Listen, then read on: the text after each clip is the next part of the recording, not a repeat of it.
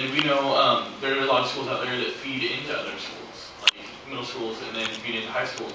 What we're thinking was like, start them when they're young. So like in middle schools, maybe setting up a program for camping or an adventure program, just wilderness. And then maybe having those schools feed into a high school that already has something existing. So anything that can help sponsor, help come up with parents or people that know how to do these things, or any ideas that you can have, work with community centers or things like that. Joaquin, do you have anything else to say about that one? Getting them out there in the first place, because once again, the whole parents always fear for their children, like, oh no, keep them away from the bears.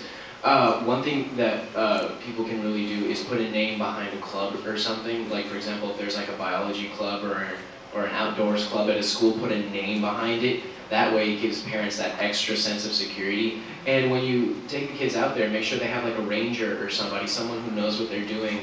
And if they're out in the wilderness, if there's someone who's experienced guiding the group, chances are they'll probably like it. Because it's meant to be a really fun experience, you know? Especially if you're out there with your friends and your teachers and it's all just a school outing. I think that encourages students a lot more to go out there and hang out with their buddies.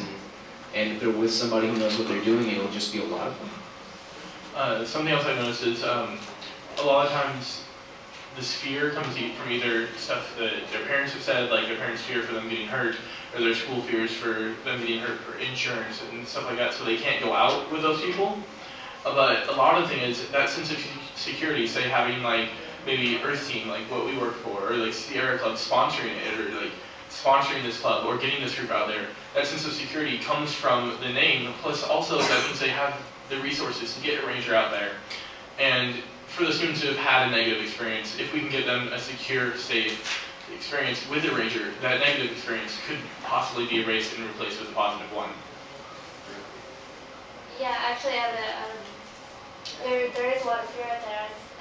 I've been involved with scouts, and we were on a really safe hike. You know, it was a big, wide trail that was covered in gravel in the middle of the forest, and it was really safe. You know, there were fences on both sides, and we stopped in the middle of a huge grassy field, and one girl goes,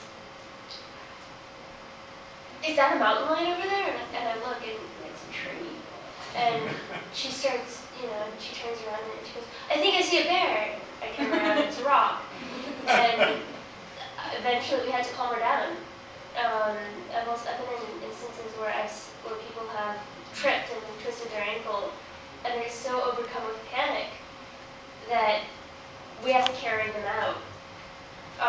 That was just, you know, with Scouts. I was with Girl Scouts of America. But a lot of the people in the troop had never really been outside before. But, you know, I was with the Rikers program, and it's a bunch of, you know, kids going out in nature all day long. And one of the ideas was one of our leaders actually tripped and fell and pretended to break the slide, and we're all very calm about it. And so it was, I guess one way to get the kids out there is just dispel the fear. Tell them